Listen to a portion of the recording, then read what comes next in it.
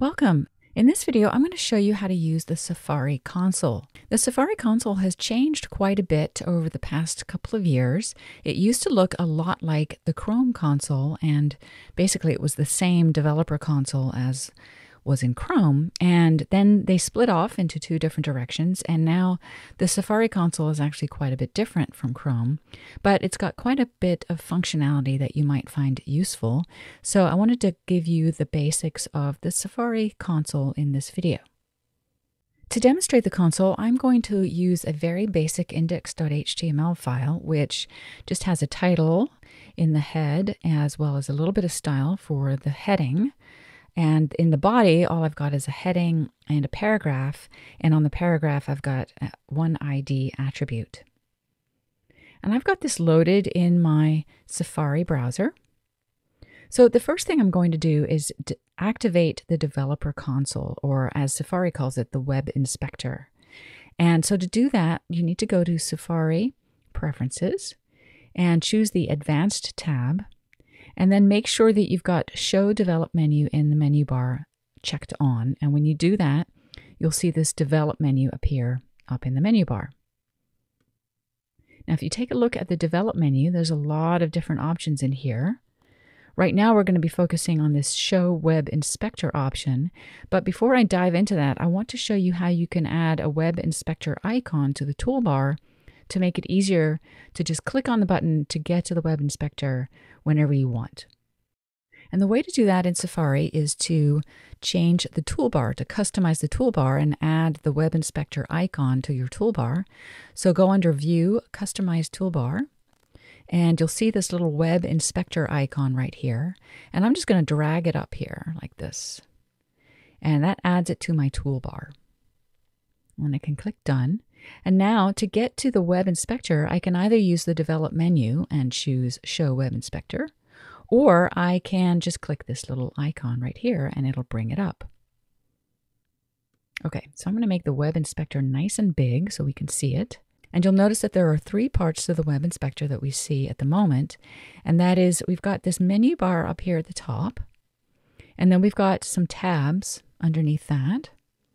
And then we've got this main area down here, and right now we're on the Elements tab, so what this is showing us is the DOM, which is basically the HTML that is being used to create the document in the page. So first I'll take a look at each one of the icons in this top menu bar and make sure that you know what each one of them does. So these first two icons are basically to position this bottom area down here. So if I click on this, it's going to pop that out into a completely separate window. And you'll see that that's what it did. That's actually handy if you want to have a completely separate window than the main page. I tend to like to keep mine in with the page, but you may prefer to have it completely separate. So I'm going to click this icon right here to put it back into the bottom of the page.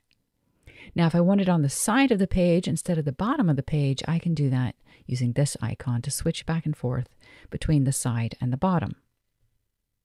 So that's what these two icons do. This one is pretty simple. It just reloads the page. So that's very similar to this reload button up here, only it's a little bit closer to your mouse if you're working down here in this area.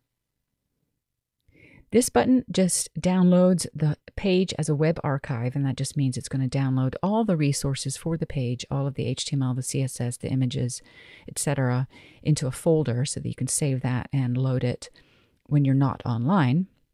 Then we have some statistics about the page here. And these statistics tell you things like how many resources it took to load this page. In this case, all I've got is one index.html file. It does not refer to any images, so I've just got one resource. And in a later video, you'll see for more complicated examples where we've got multiple resources, you'll see this number is larger. This gives you the total amount of data that was loaded in the resources, and this is actually a very small page, so it's only 258 bytes. This is how long it took to load the resource. And then if I had any errors or warnings in the page, that would give me the number of console log messages, the number of console error messages, and the number of warnings. This little icon is used to enable inspect mode. And so if I click on that, I can show you what that does. If I then select an item in my page, it's going to show me what item in the DOM that corresponds to. So I selected the heading, and it selected the H1 element in the DOM down here in this window. If I click it again to activate it again and select the paragraph, it'll select the paragraph in the DOM down here. So this is a good way to figure out in the page what element is corresponding to what item you see in the page, especially if the page is really complicated. That's not always easy to tell. And then finally over here we have a search bar that you can use to search for items, and I'll show you an example of that in a later video. Now let's just quickly go through the different tabs and the ones that we'll most commonly be using. The tabs that I most use are the Elements tab, the Resources tab, and the Console tab, although I do use the other tabs occasionally too.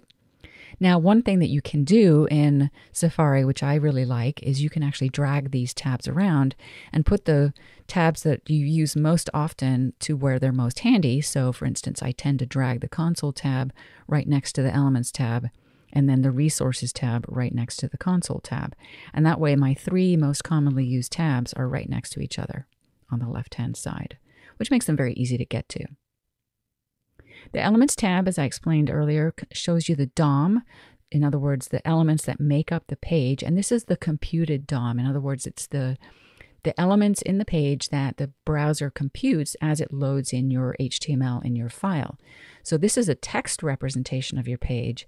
This is actually showing you the objects in the document object model that make up your page. So you can manipulate these and change them, and it will change what you see in the page. The Console tab is where you can interact with your page using JavaScript. So for instance, I can type some JavaScript in the console and test some things out. I can interact with the page. So I can even set, new variables and do all the things that I do with JavaScript in the console. The Resources tab shows you all of the resources that were loaded with the page. So in this case, I've just got one file. So it's a very uncomplicated set of resources that I have got here. But if you have a lot of different images, if you have a lot of different JavaScript files that are used as part of the page, a lot of libraries, then you can get access to all those resources that are loaded when you load your page by clicking on the Resources tab.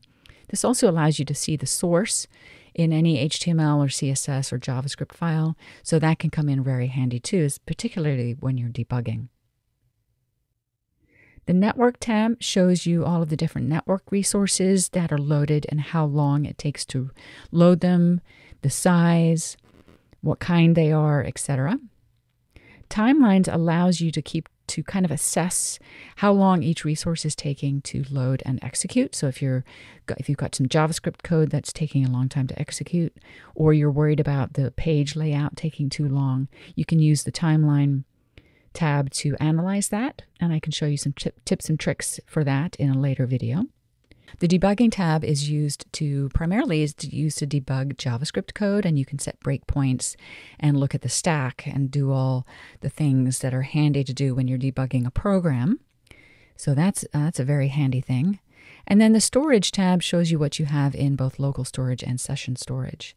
And if you've read Headfirst HTML5 programming, we have a chapter in there on web storage, and this tab comes in handy when you want to inspect what you're storing in local storage, and you can test that, inspect it, and even change it if you want using this tab. Let me go back to the Elements tab very quickly and show you the sidebar, which is this little icon right here. So it says Show the Details sidebar. And if I click on that, then that's going to give me some more details about the elements that I have selected over here in the Elements tab. So you can see when I select on the heading, it's showing me the information about the heading element. And if I click on the paragraph element, then it's showing me that. And it's, for instance, this has an ID attribute. So it's showing me that it has an ID attribute over here. And it'll actually show me all different kinds of properties about the element that's selected, including all of the different properties that are available on that element.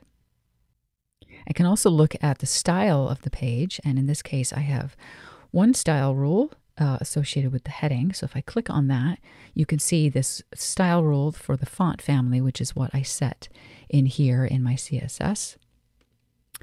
Here you can also edit and add style, change style, play with it, so you can kind of design on the fly with your document if you want to play around with different styles.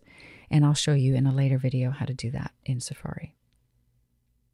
Finally, I wanted to show you this one last quick thing. If you're looking at different resources and you want to get a quick console, notice down here in both the Elements and the Resources tab, you have this quick console available to you. So let's say I'm in the Resources tab and I just want to do something quick in JavaScript. I can just click here and type some JavaScript to get access to the document. So I might want to say var p equals document.get element by ID and give it the ID. So I'm going to say main content. And now P is the variable that I have defined, so I can access that and get access to that in the quick console instead of having to jump back and forth between the console and the Resources tab. Although notice when I do switch back and forth, the quick console tab goes back to being the normal size, and so I have to start interacting with it again to see what I typed previously. So that's a quick summary of the Safari Web Inspector, or what I tend to call Developer Console, and the various icons and tabs that are available. And in later videos, I will get into some of the details of some of these tools so that you can use them to debug and analyze your pages.